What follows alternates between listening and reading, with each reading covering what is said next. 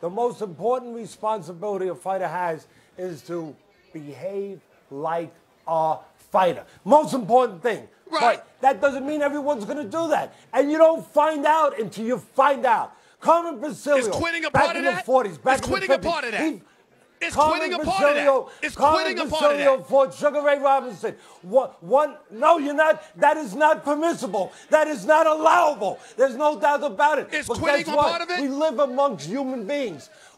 It's not supposed to be. Stop but it, we Teddy. live amongst Stop it. human beings, not machines. Human beings. Listen, Carmen Basilio fought Sugar Ray Robinson back in the 40s. So you're Now, justifying he him looked like quitting. the Cyclops. His eye was closed, and there were journalists like you, not as good as you, but like you, that were there, and they were looking at. He lost the fight, 15 rounds, and they were looking to give him an excuse. They said, Carmen, it might have been different if you had two good eyes. You know, that one eye was closed. Maybe it would have been different. And you know what Carmen said? He said, what are you talking about? The other eye was working fine. That's a fighter. So, Teddy, that's who should he fight next? Where is Teddy Who should the next opponent be? Where is Teddy Atlas? Get me a fighter for Lomachenko. Who should the next fighter be? I'm looking. Can somebody go find Teddy Atlas? Because I can't find him. I don't know the person I'm listening to right now. You're justifying quitting? Quit You're twisting things justifying around. quitting? Listen, Who should Lomachenko fight next?